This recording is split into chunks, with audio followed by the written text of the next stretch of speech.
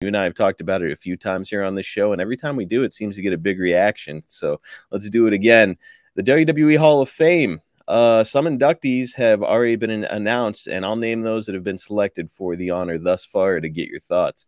So the first one, I would guess you probably didn't have a lot of time around, Bull Nakano. Have you ever met Bull or seen her work?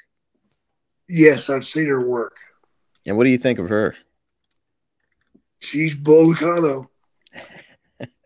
She don't play around, man.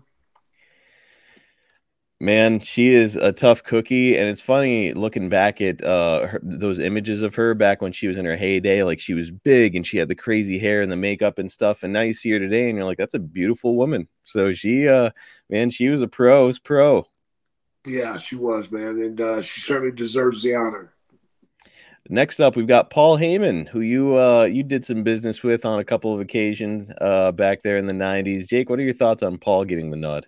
You got to give Paul Heyman the nod, but I'm surprised they're doing it before he's out of the business.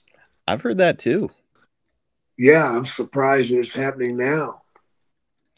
Yeah, from what I've heard, Paul was one of those guys who probably wouldn't want the honor until he was out of the business because he's still kind of building his legacy as we speak. Absolutely. That's what I don't get. Yeah, a little strange, but let me say the next one, there's nothing too strange about this one. It makes perfect sense. We've got the U.S. Express, Mike Rotunda and Barry Windham, the father and uncle of Bray Wyatt, who passed away back in August. Jake, what does it mean to you to hear about a couple of your peers and guys that I know you like really well getting this incredible honor?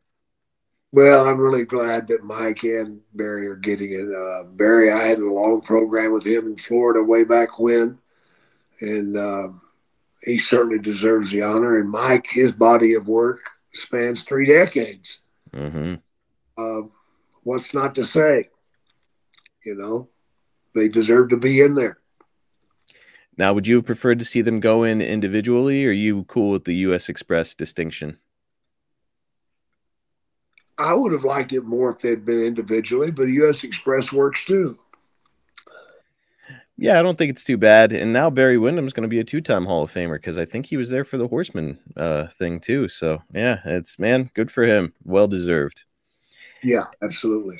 And the next one is one I'm really not sure how you're going to react to, Jake.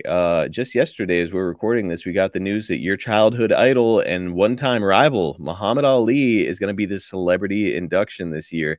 Jake, I know you're not crazy about celebrities in a wrestling Hall of Fame, but what do you think about this one? Well, Ali deserves to be in every Hall of Fame. Mm-hmm. As far as I'm concerned, he did so much for boxing, and he's done so much in so many other avenues that it's a great pick. Man, if you're going to have a celebrity in a wrestling Hall of Fame, like between what he did with Inoki, with you, WrestleMania, WCW, it's like, man, it feels like Muhammad Ali and wrestling have just been hand in hand. Yeah, absolutely, man. I'm glad he's going in. And yeah, I'm glad we got your thoughts on that, Jake. I think there's still a couple more inductees here coming up, so we'll talk about them on the next episode.